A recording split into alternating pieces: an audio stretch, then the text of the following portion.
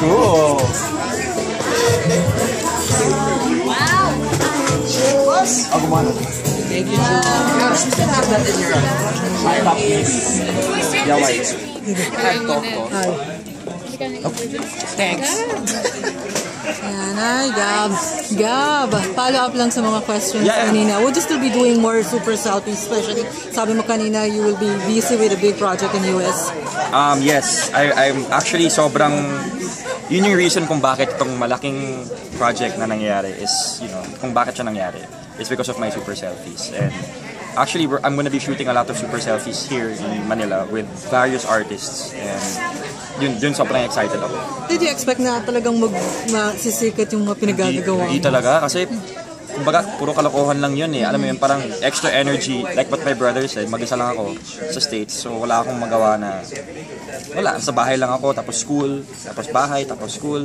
So inisip ko, kailangan kong ilabas yung talagang pagkatao ko sa, and I need to share it with the world. Malay ko ba na sisikat siya? Reaction mo ng mga pati Hollywood stars, nagugustuhan yung super selfies? I don't know, grabe. Yun yung talagang, doon ako na nagugulat kasi parang it takes me less than 5 minutes to shoot a super selfie. It takes me less than 10 minutes to edit. Tapos post, yun na yun. So parang in my mind, grabe, parang it's really, pag hindi mo na-expect, doon talaga nag-hit. Do you feel vindicated? Yung sinasabi na hindi ka dito parang natatanggap sa Pinas, pero doon, boom. Yes and no, kasi syempre hindi pa yun talaga yung ginagawa ko talaga. Pero like what my mom said sa May, makikita nyo na that is my, kumbaga ako yun. And I'm so excited na lumabas na siya, pero hindi ko masabi. So, yun. Patuloy pa rin ba yung ginagawa mo ngayon sa US?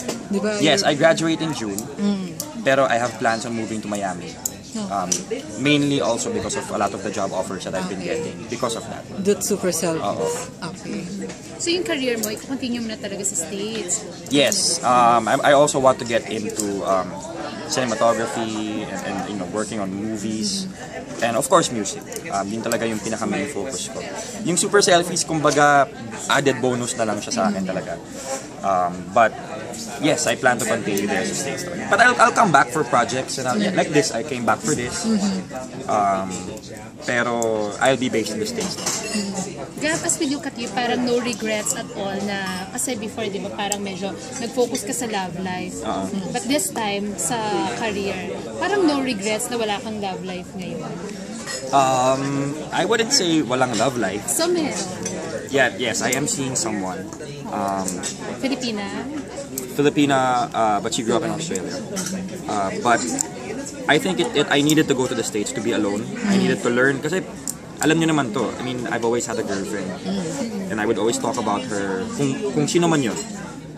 But I think I needed this whole year, kasi sobrang na-depressed talaga ako. I feel like I hit rock bottom sa States eh. Mag-isa lang talaga ako. I was very depressed. Hindi ako masaya sa ginagawa ko. Yung school lang talaga and family yung nag-push sa akin.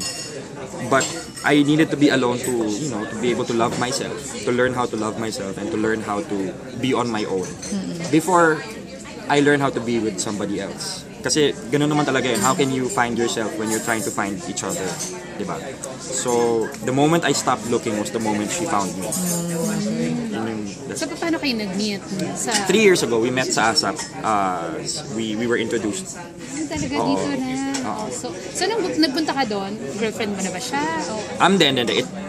We just stayed in touch in the whole 3 years. Sobrang magkaibigan lang kami. Sobrang magkaibigan lang kami. And then, something happened in her life na medyo seryoso. And I was there for her. And it exposed us to each other kung ano talaga yung pagkatao namin. And this was all digitally, as in FaceTime. Pero kilala ko na talaga siya. Pero hindi yung ganun ka-personal.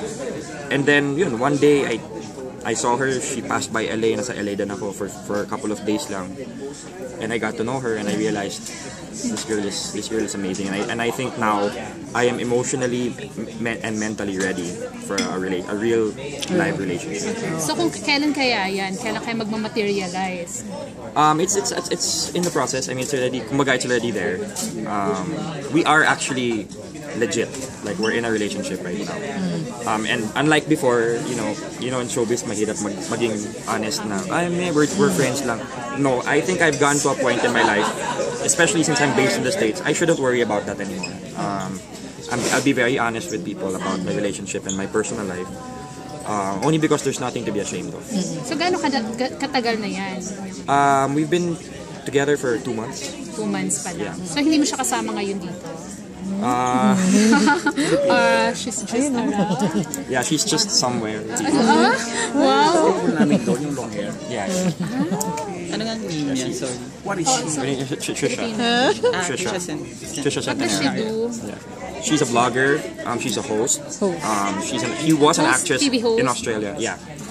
She hosts for a lot of like fashion, like ETC. Sa Australia? Yeah.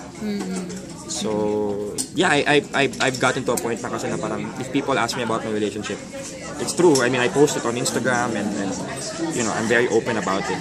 So when do you plan to get married? Honestly, maybe in a year and a half, maybe.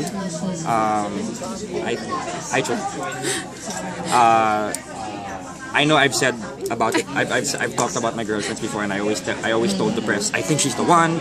Blah blah blah blah. I'm not gonna get into that mode. All I can say is that number one, she's the most different girlfriend I've ever had.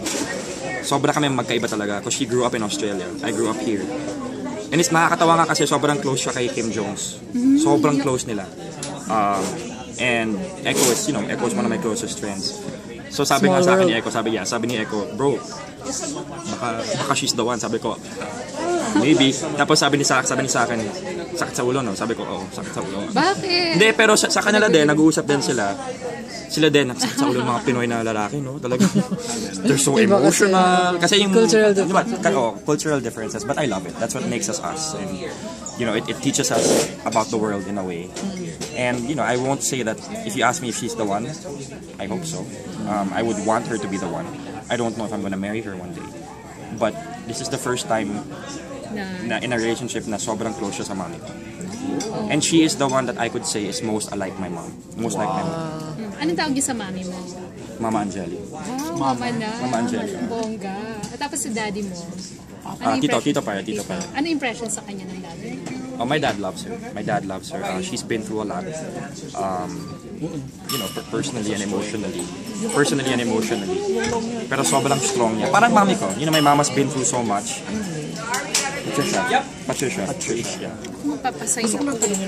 Thank you, Gab. Super Gab, thank selfies. you. This is for the super selfies.